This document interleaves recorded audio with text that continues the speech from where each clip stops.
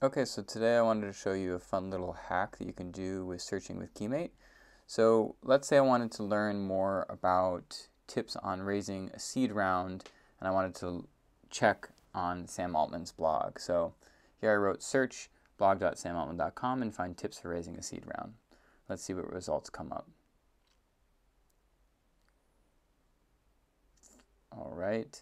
So it says that it found a post that is not directly focused on raising a seed round, but it gives some insight. So good job, ChatGPT, for finding at least some sort of answer. But let me show you a trick to help you find information that may be even deeper in the site.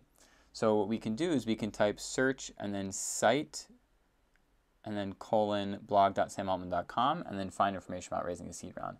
Now what this does is it sends the search query with site, and then the name of the website. And when you're Google searching, doing site, and any sort of website will actually just search through the site, which allows you to find information that may be even deeper logged in the website that wouldn't be so easy to find if you were just searching from the front page of blog.samaltman.com. So let's see what results are pulled up this time. And it does have a post. So Sam Altman did write a blog at some point, which was Fundraising Mistakes Founders Make. And here are a list of his tips.